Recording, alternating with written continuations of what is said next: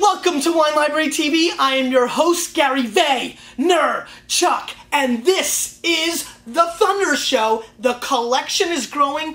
Thundercats, biggest collection in America soon. With your help, get in those attics, get in those basements. Boss man coming through with eBay on this one. Very much thank Tom. I appreciate it. Some cool figures here. This guy's really crazy. Look what this guy can do. Look what this guy can do. Mott, we are having fun, and I am just wondering right now in my mind what people are thinking if they are watching this show for the first time. Wine Library TV, Thundercat Toys, talk about the wine, and I will. But first, I'm going to talk about commitment. That commitment is what I'm giving you. I drove here today for an hour from New York City from my apartment, and now I'm taping, and I'm driving back. Forgot to tape 2 episodes yesterday, but did not feel like keeping you hanging on episode 299. So I got a meeting in the city in about 45 minutes. I have no idea how we're going to pull this off, tape it, and be there. But the commitment is to the Vayner Nation, to the Vayniacs. Mott, did we zoom in yet? I know we saw that. See? I'm on the ball while I'm committed. I'm feeling good, and I'm very fascinated. And that is the key to today's episode. This is the fascination episode. I've got 4 wines here that really fascinate me. I was looking yesterday at some of the stuff that come in and has come in while I've been gone on the West Coast the last couple of days, and I was looking for some different things. I know I have to do a sherry episode. I know I have to do a Pouillac episode. I apologize. The sherry episode is starting to get that heat episode legendary status. But we will definitely get to that. I promise. I am definitely going to do that. The original bucket is back in the house, and let's get right into the wines, because that's really why you're here, to get a little bit of knowledge and not to hear my yapper. So we're starting with the 2007 Whoop Whoop Chardonnay, and I did not stutter. This is the 2007 vintage. Mott, how do they do that? Does it have something to do with the Southern Hemisphere and the sun and all that jazz, so they're kind of like 6 months ahead in the growing season? It does. And so what I want you to know is that I'm pretty excited. This is my first 2007. I always really get antsy and pumped up, and it's always a good time to try something new from the new vintage. 07's been a very good year to me and to Wine Library TV, and hopefully to all you Vayniacs. So I'm excited about this. Now, it's got some really nice color, not too shabby at all. A little bit lighter than most Chardonnays. Again, Southeastern Australia, this is $8 US. Whoop Whoop has made a big name for itself. I know a lot of people drinking the Shiraz out there. I've been very impressed with the way this brand has grown. I think it's kind of that step up above Yellowtail for a lot of people mentally. I've not really been tasting these wines for about 3 or 4 years since I've discovered them, so I'm kind of excited about trying the 07. Let's give it a little bit of a sniffy sniff. I like how sniffy sniff started off so nice, and now it's like straight anger. Really citrusy nose. I get a little bit of a peanut almond component on the nose, which I find fascinating.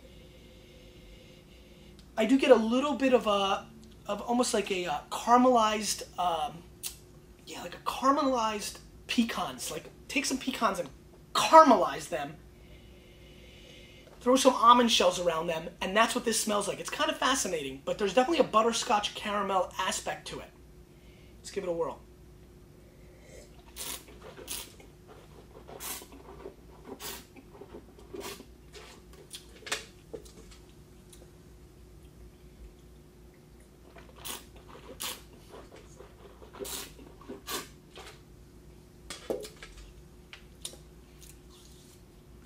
A lot of times kids experiment when they're young with things that they shouldn't, and I'm a little fascinated today, so I'm experimenting myself, and this is one I should have never, ever, ever experimented with. This is an absolutely appalling and atrocious effort. Really as bad of a Chardonnay as I've come across in a while. Very thin, extremely awkward, rotten lemon explosions in my mouth. And as much as I love RLEs, this is a time where I can't even handle it. As awkward and as difficult a Chardonnay as I've ever had. Clearly to me, I've had at least 10 Chardonnays out of big 5-liter jug bottles that have been as good, if not better, than this wine. No creaminess, which is fine. Really an out-and-out disaster. Or just an unpleasant experience in my mouth. I'm going to score this wine 54 points, 50 being the bare minimum. I'm going to give it 4 points because I'm just a good guy. Other than that, and probably because I want to throw it up for Victor Hobson, linebacker, New York Jets. But this is really shocking and awkward, and I know some people are going to say, well, is it because it's new? But I've done this kind of thing every year with the 06, 05, 04, usually out of Australia because of the Southern Hemisphere situation. This is really something that needs to be really looked at by this winery, because this is really, really a struggle. And this is a winery that kicks butt. I mean, honestly, with all due respect to this review, this is a winery that's brought some thunder in the past.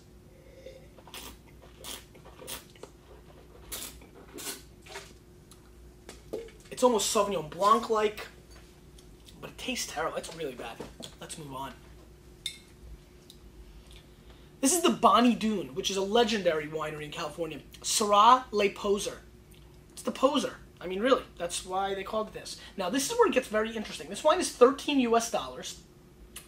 Lucky number 13 because it's my sister's birthday. She was born on Friday the 13th, so I consider that a tremendously lucky and phenomenal day. I love you, Elizabeth Novello.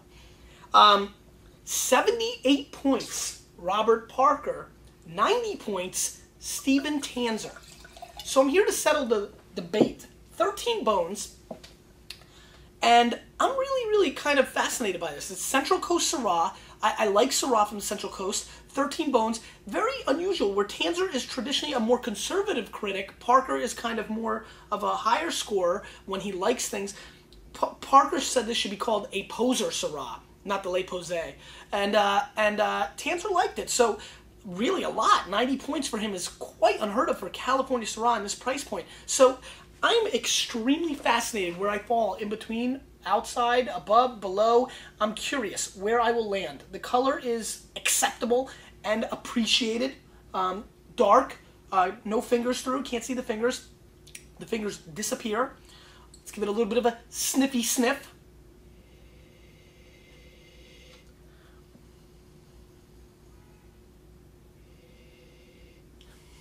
The nose is fascinating. I do get a little bit of a cherry sprinkled with like cocoa powder, with a good significant shot of curry on top as well.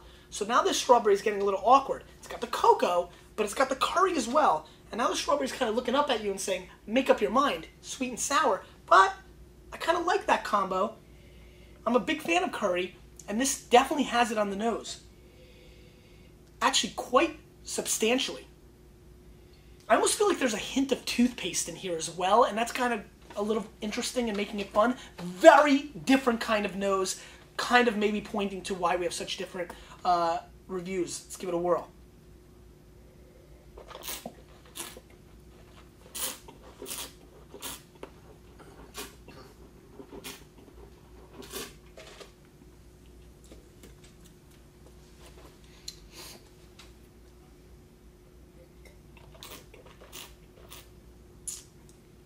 Let's start off with this.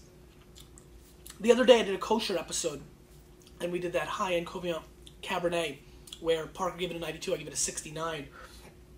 And I've been emailed by everybody about that wine. Actually, more people agreeing with me than I realized. At first it was all like, you had a wrong bottle, blah, blah, blah. People are very respectful. I appreciate that. I'm not perfect, so you can bust my chops. It's really nice emails. But it's definitely a wine that I'm lining up for next week's revisit episode. There's another wine that I rated a long time ago that I rated poorly on the show, and I had recently that I loved. So now I've got to kind of break the score. So, you know, there's always different days for palates. I think Parker had an off day or an off bottle in this scenario. Sometimes people don't pick up on the corkness or what have you. Now, clearly, that's going to be difficult since this was a screw top. So that's going to kind of throw that theory out the window. Where this gets very interesting is I just don't see how Parker could rate this wine this low. Is it a little fake action? Indeed it is, but so is so much of what you see. Heck, I was just in LA. There was plenty of fake stuff going on there. But people seem not to mind for the most part. And the same thing with wine. I think we're starting to correct that a little bit. I think this is a pretty good wine, actually. It gets a little too fake for me as well, but boy, there's a leather venison component going on here. And I'm not talking about pleather. I'm talking about real leather shoes and, you know, throw a little, you know, deer guts on it. And it sounds awful, but I'm telling you, it's a very fascinating, interesting flavor. I'm thinking what I'm really interested right now is having a French onion soup with this. That's one of my favorite all-time weird combo action things that I do that you may not realize. That's one of them. I'm a big fan of venison-driven, leathery wines, mainly Syrah because of that, a lot of times from their own region, with tremendous, phenomenal French onion soup, and I would love for you guys to try that out. Now, this has got a little bit of pepper,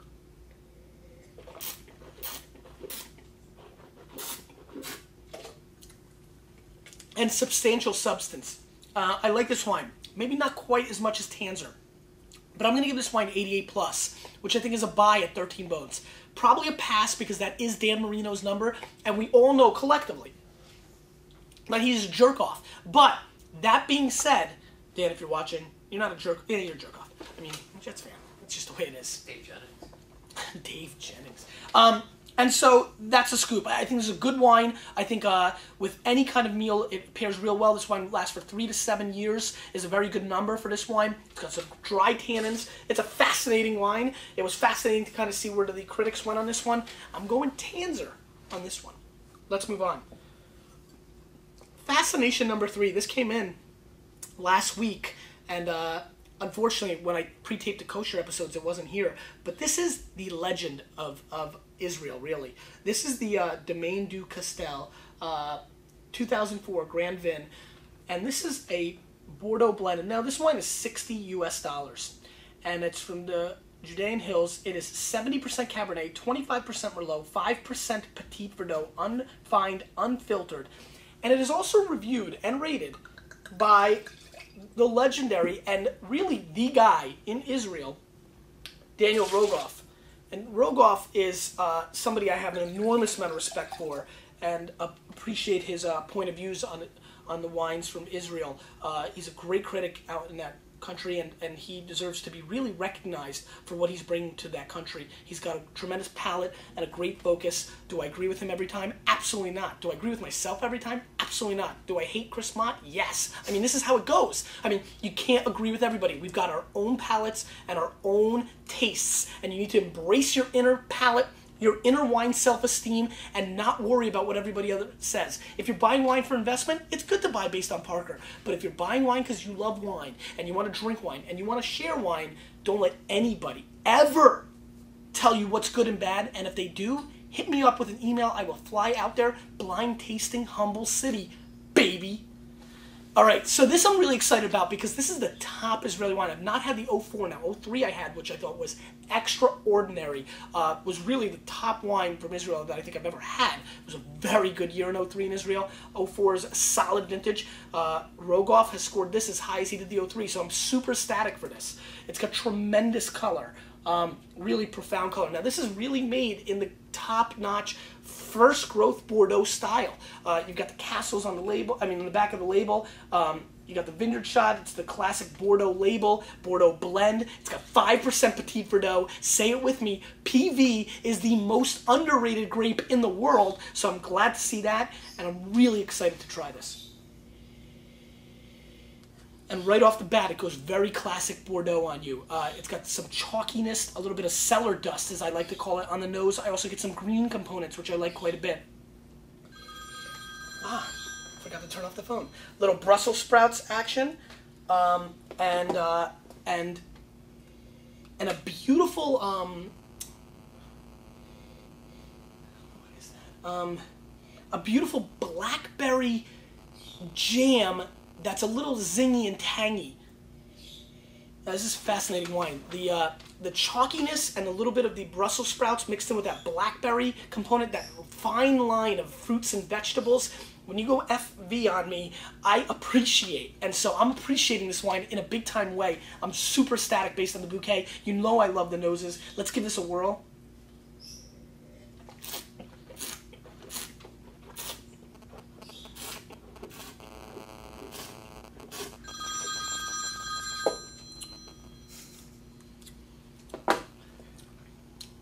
This is the real deal. 24 months in new French oak, but not over oaked. Why? The power of the fruit. The fruit here is immense. The mouthfeel, explosive. Very rich, ridiculously silky on the palate.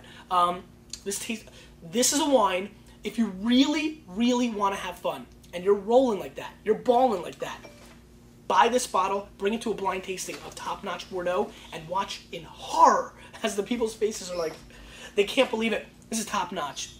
This is a winery that I'm super pumped to kind of introduce to enormous amounts of people. We did the kosher wines the other day. They were, for lack of a better word, a little bit of a flop. This is far from a flop.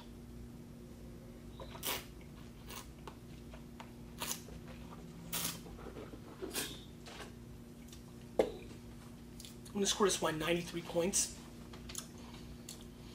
And I'm going to tell you right now, as far as it goes, this is a wine I would drink more than yesterday's Robert Young Sion. More classic, goes with more meals.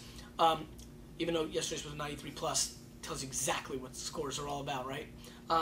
Lamb. I can't stop screaming lamb. This is a wine that has the tannin structure and the complexity to last for 10 to 15 years. The long finish, I mean, here's where it gets scary, guys. The reason I'm babbling a little bit is I'm kind of going through and still tasting second and third tier flavors on the finish. This finish has now lasted almost a minute, which is the clear indication of classic wines that have got flavor for days. And this wine's got flavor for days. And listen, you know, somebody might walk in and have a Chateau Latour and you'd be like, oh, you know, but when you bring this, I'm telling you, you're gonna stun people. I recommend bringing it blind because preconceived notions, the PCNs, are the scariest things out there. And this is way up there.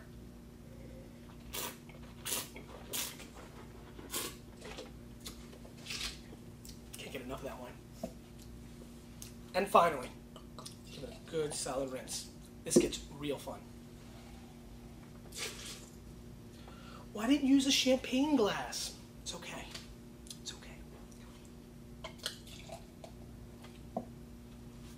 What you have here, interesting label, a little Art Deco. We have the Concilius Celum Sparkling Blanc, and this is a very interesting wine from Italy. It is mainly about 90 or so % Aglianico and a little percentage of Fiano, maybe even less. Now, Aglianico is a red grape. However, you'll notice that this is very white in color because it's no skin contact. $15 US. Did we mention how expensive this was? I almost feel like I didn't. This last one was $60 US, just in case I didn't do that. And you know, I think I might have not done that. I did good. 15 bones for this wine. This is shockingly interesting because this is a sparkling wine from Italy using a red grape that is a white sparkling wine. Aglianico, one of my favorite wines. If you haven't checked it out, please search. You can search up here on WineLibraryTV.com. Any wines, different wines. This way you don't have to email me and tell me to do a Barolo show when I've done 7 of them. Let's give this a whirl. Little sniffy sniff time. Beautiful peach meets sour cream, like creme fraiche on the nose. Very interesting. It's got a little bit of a pastry-esque kind of feel to it. Very vibrant. I almost get like a chocolate chip cookie dough without the chocolate chips, so it's like a cookie dough flavor on the nose. Let's give it a whirl. I like it. The nose is very pleasant.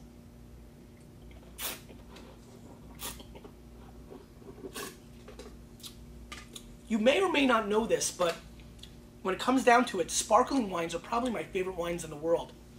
I'm a big fan of oysters, and nothing is better than great champagne. But we've also been screaming about cava and other sparkling wines. We're really ready for a big sparkling wine episode. We'll be doing that soon, so we can all pop them on opening football day. That'd be nice. That Sunday's right around the corner.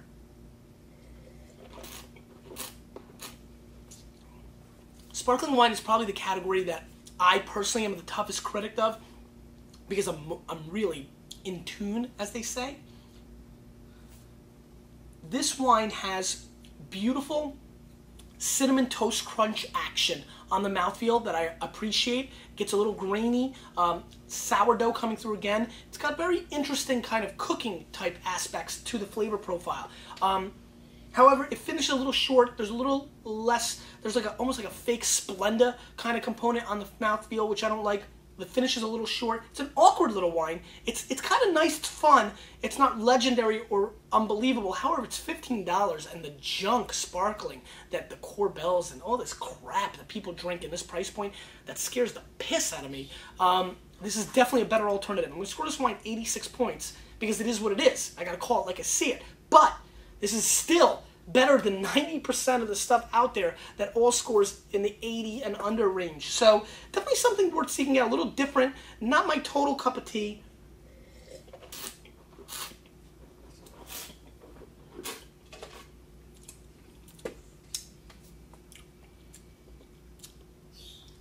You know, it had a chance, you know, it's not all the way there.